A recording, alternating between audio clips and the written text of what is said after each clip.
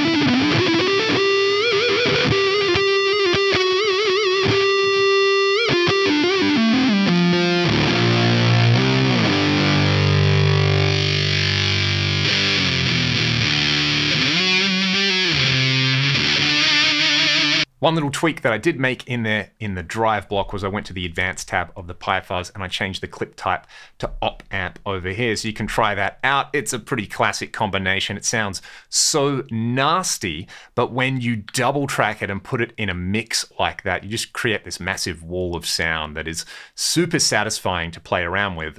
Let's check out the stealth models next on here. So I'll bypass this amp block and we'll come over here. So there's a 5153 100 watt stealth blue, red, and green channels. I'll just let you hear the difference between the blue and the red channel on here. I've just kind of dialed them in to where I like them for a kind of super chunky modern tone, again in drop D. So we will hear the blue first, and then I'll just switch over to the red at the same settings.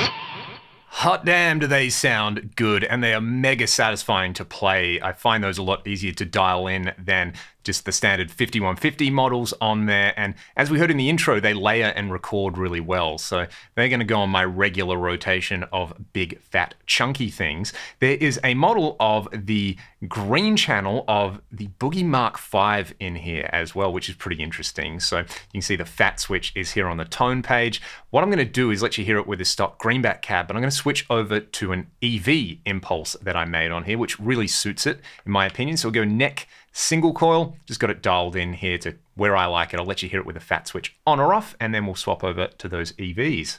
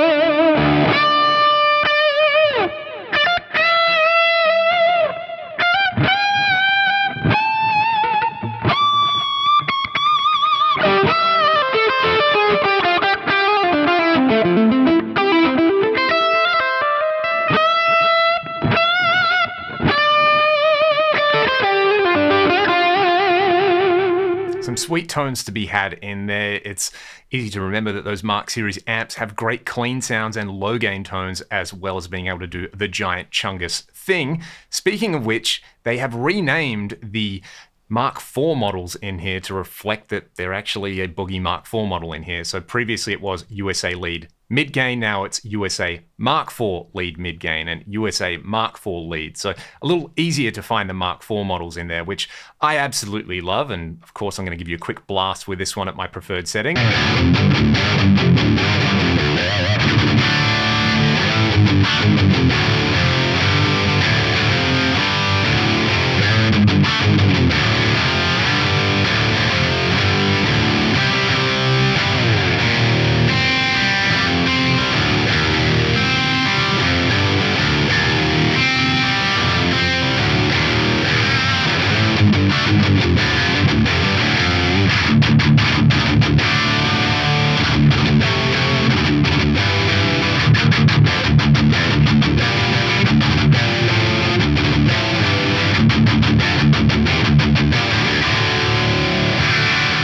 Pull up stumps right there. So much fun stuff to check out in here. And again, we're just looking at a few of the new amps that were added to this already extensive ecosystem in here. Again, one thing that I love about all of this is that it not only gives you accurate representations of classic amplifiers and things that we expect when we play those classic amplifiers, like the way the volume control cleans up on your guitar, but the routing options, all the effects in there, and so many other fun tools can let you really craft your own tones in this ecosystem. You can basically have your cake and eat it. It's an amazing thing.